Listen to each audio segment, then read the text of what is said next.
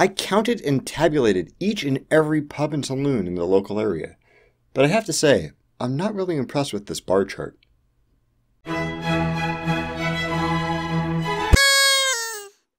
After 1 week, the very first official THUNK questionnaire has 363 responses, and the results are fascinating. I created a lot of these queries with an other, roll your own response option, even and especially where it wasn't appropriate. And if the responses are representative of my audience in general, THUNK fans can pride themselves on being part of an exceptionally diverse, opinionated, knowledgeable, and funny bunch. Let's get my big dumb face off the screen and look at some pretty graphs. I'll indicate my own answers along the way, just in case you're interested in that sort of thing. Please, feel free to pause the video or check out the PDF in the description if you'd like to look at the breakdowns in a little more detail. And remember that the comma and period keys on your keyboard will allow you to advance frame by frame if you just barely miss one of the results. Alright, let's get started. Almost half of you have been watching my little YouTube show for around 2 years. Thank you very much, by the way. And the majority found THUNK through YouTube's recommendation algorithm, which is surprising, as well as a diversity of other methods. Most of you enjoyed the whole gamut of topics, but more opinionated viewers prefer philosophy, with the remainder just about evenly split between rationality and design, science and mathematics, and social and cognitive sciences. Most of you enjoy the show well enough, and you also enjoy the episodes more or less the length they are, with around 30% of you sadistic jerks wanting me to edit videos anywhere from 15 minutes to an hour long. Guys, I have a job, but I don't know, I'll think about it. The vast majority of you dig the presentation style as is, with a few clamoring for more jokes. I do feel like the videos have been a little dry of late, as I've been really crunching to make them happen in a timely fashion, and my lovely editor hates how my rambly sidebars dilute the central point of the episodes. But I'll fight with her a little more to inject some levity. Everyone who took the survey was subscribed, surprise, surprise, but 15% can't really find the time to watch regularly, which I totally get. And while almost 3/4 of you are doing alright or better, more of you than I'd prefer are having a rough time lately. I'm legitimately sorry to hear that some of you are struggling, but hopefully this is a little break for you. Stay strong. I believe in you. My audience's employment is split almost exactly 3 ways between academia, computer jobs, and STEM jobs, which is weird for a channel mostly about scholastic subjects, technology, and STEM topics. Most of you are between 20 and 30 years old, but only just over half, and around 5% of you have managed to escape the fetters of time altogether, so well done there. Okay, check this one out.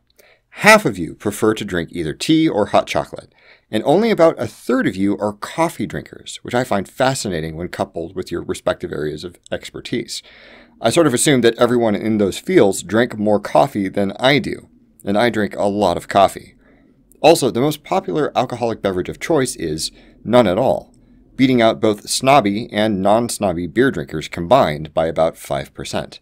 The remainder of you are about evenly split between the other options, including wine, which is my personal poison of choice. I don't have a tattoo, and odds are you don't either. We're actually significantly less likely to have a tattoo than the average American, which is interesting. For those of you who do have tattoos, I would seriously love to see them. Tweet at me or email me or upload to Imager and post a comment, however you'd like to do this sort of thing. THUNK viewers are split into about thirds with respect to education. Some college or no college, a bachelor's degree, which is all I've got, or pursuing or having achieved some form of graduate degree, which I assume the 8% of you who are sobbing quietly to yourselves about how much college you've taken are lamenting right now. Okay, now here's where some of the fun stuff begins. I thought I had been pretty generous with the diversity of my political categories, but a full quarter of you felt that the little boxes I created for you to tick were insufficient to describe your politics, which I kind of approve of. A fair number of people suggested that the whole enterprise of trying to nail down the complexity of political opinion with broad brushstrokes like liberal or anarchist was flawed to begin with. Fair enough. Those who felt comfortable slapping a name on their politics were mostly liberal or socialist, which is probably predictable considering how much I moan about capitalism, with around 7 or 8% splits for centrists, anarchists, libertarians, communists, and people who care more about the Game of Thrones than actual politics. About half of you don't really know what school of metaphysics you subscribe to, which is totally fine and probably doesn't affect your life negatively in any meaningful way. But if you're one of those, and you're interested in one of the most abstract philosophical discussions to date, I made a couple episodes that detail the positions.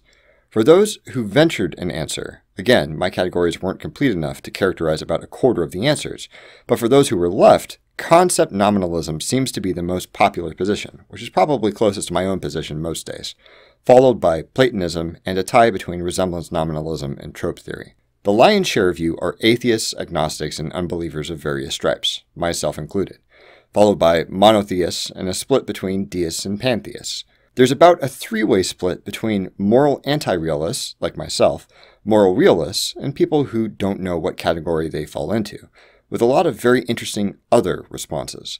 About 38% of you think that consequentialism, or utilitarianism, is the most compelling form of ethics, and I agree, followed by virtue ethics, then people who haven't watched episode 104, then deontological theories. Some of the responses in the other category here threw me for a loop, and I had to go to the Stanford Encyclopedia of Philosophy to look them up. Some of those people also answered question 6, which was about the content of episodes 159 and 160.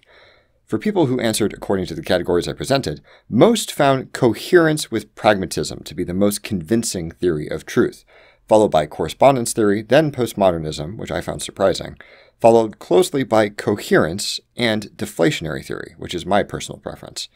I was impressed at the diversity of thought here, as in my question about mathematics from episode 93, a slight edge to people who believe math is discovered, but a strong contingent who believe it's invented, as I do.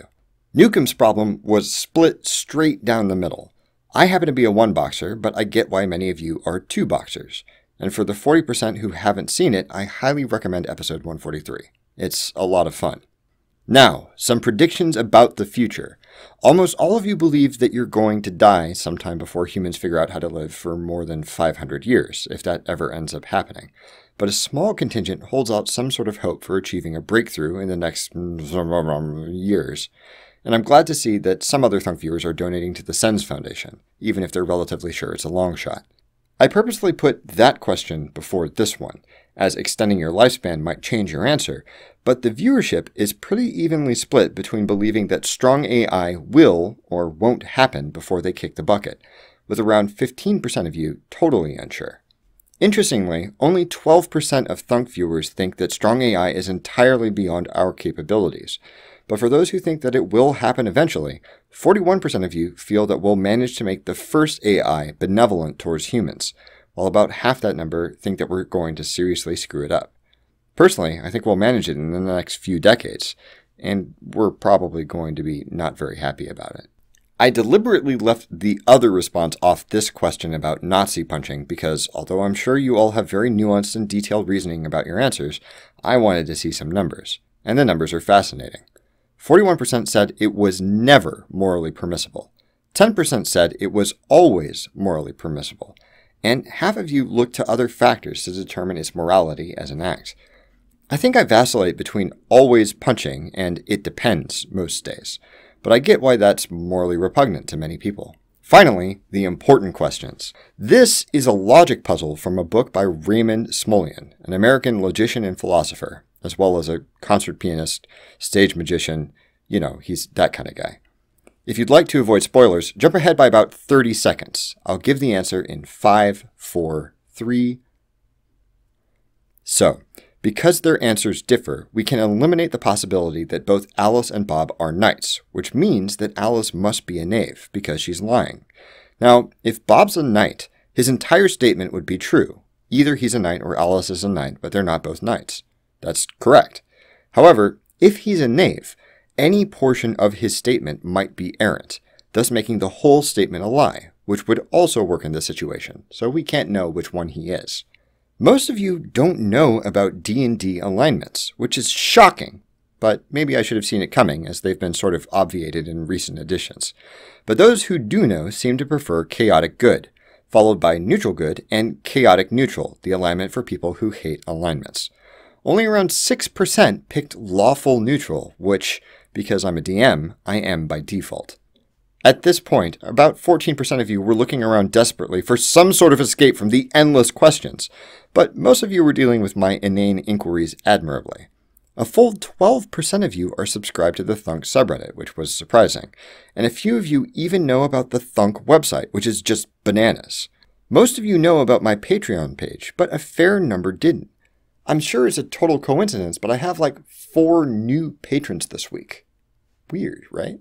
Most of you would at least entertain the notion of a podcast, which I've tried to do before, but just haven't made work properly yet.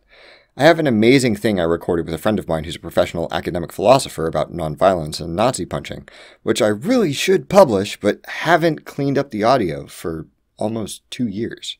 You're mostly in favor of or apathetic to the prospect of advertising to increase viewership, with about a quarter to a third of you staunchly opposed to the idea of mainstream popularity, which, honestly, I've entertained the notion a few times, but there were a few open-ended questions about how to make THUNK better and what sort of topics you want to see in the future, that kind of stuff.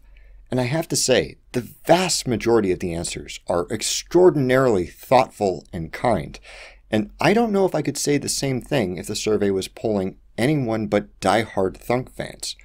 You are amazing. Thank you. If you haven't filled out the survey, I promise I've read every one of the answers thus far, and I'm taking them all to heart.